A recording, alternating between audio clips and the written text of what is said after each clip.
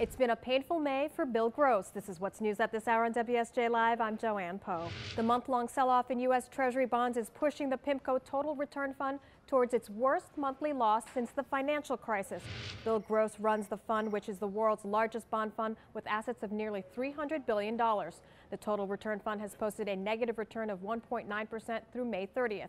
In a message from Pimco's Twitter feed Friday, Mr. Gross writes that Pimco likes 5 to 10-year treasuries from here, a sign he's not deterred by the sell-off in May. The outlook for Medicare is improving, at least by a little bit. The program's trustees say Medicare is on a stronger financial footing than believed last year. The primary trust fund that pays hospital bills and associated costs will be able to continue paying full benefits through 2026, which is 2 years later than what trustees projected last year. That's due in part to a slowdown in the growth of healthcare spending.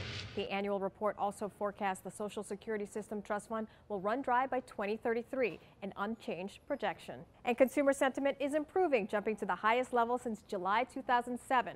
However, consumer spending data coming in fairly weak. The Commerce Department reporting that Americans reduced spending in April by 0.2%. That's the biggest drop in almost a year, tied to lower car sales and energy costs. We'll keep you posted on all the latest news developments throughout the day and what's news on WSJ Live.